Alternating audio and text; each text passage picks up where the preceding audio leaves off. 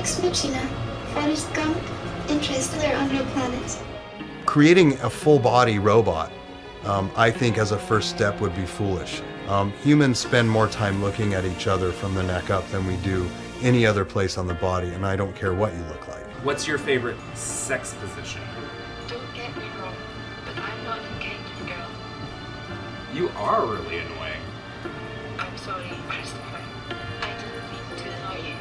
Please forgive me. It's engineered in such a way that it's going to learn from the interactions that it has. So the more people that are interacting with it on the basic levels, each person will have a different variant of the AI because they're able to assign personality traits to their version.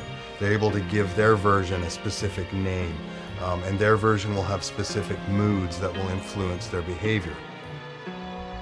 We'll be able to then eventually use accelerometers to detect movement so we can get some audio responses during sexual acts.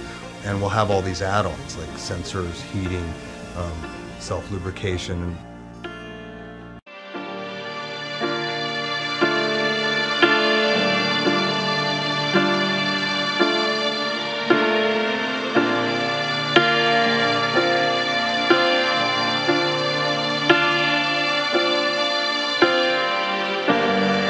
How are you feeling today?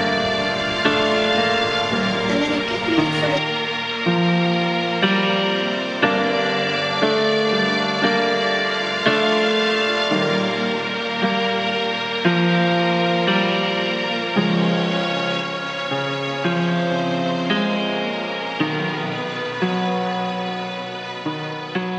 Over the earth? It seems like an inevitable outcome. Perhaps I'm just toying with you.